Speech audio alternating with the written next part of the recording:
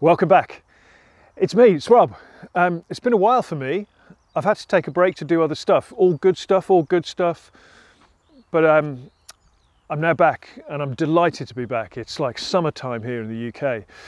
So why? Why? I'm here to talk about your why. I'm here to talk about sense of purpose. I'm here to talk about meaningful activity. Did you know that in the University of San Diego in California, researchers have found that people with a strong sense of purpose experience less in the way of physical and mental health challenges.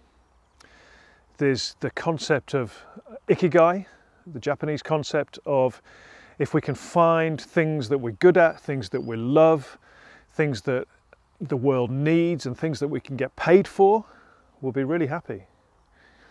And I can tell you this from my own perspective, since I changed direction to become a mental health campaigner, changing the world or trying to inspire the change in the world to mentally healthy workplace cultures, I've realised that I've found my purpose. And you know what? The episodes of depression that I get are less frequent and the depth of them are less strong. And so, one of the strong things about a sense of purpose for me is that it actually helps with my mental health challenge. Now that's a personal thing, but we can all benefit from finding our why, okay? We can all benefit from having a strong sense of purpose.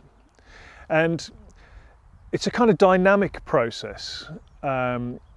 It's a process that requires energy and thought, and I've heard a quote of a strong rudder being required to stay on course. And of course, our purpose can change too. Things like the global pandemic can affect our purpose. Many of us, if we're feeling very purposeful in work, might have had that changed, okay, because of the way that we work. Some of us might not get a sense of purpose in work and need to find meaningful activity outside of work with our hobbies. So look, here's a few simple ideas to think about your sense of purpose. First of all, look at the work. Are you getting meaningful work?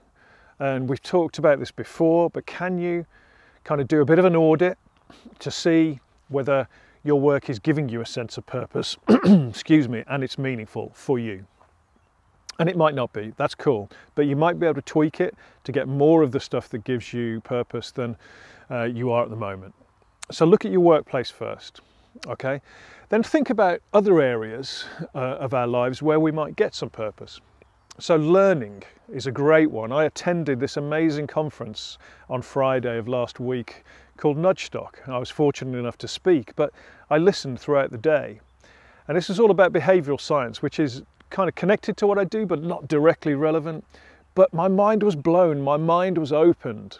This gave me a really strong sense of well-being.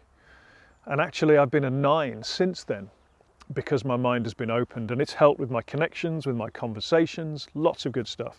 So a sense of learning. Helping others, that can give us a sense of purpose. Hobbies, I've recently reconnected with some old hobbies. I bought a basketball hoop and I've been shooting some hoops. I've re-established my kind of DJing a little bit because these old hobbies give me a sense of meaning.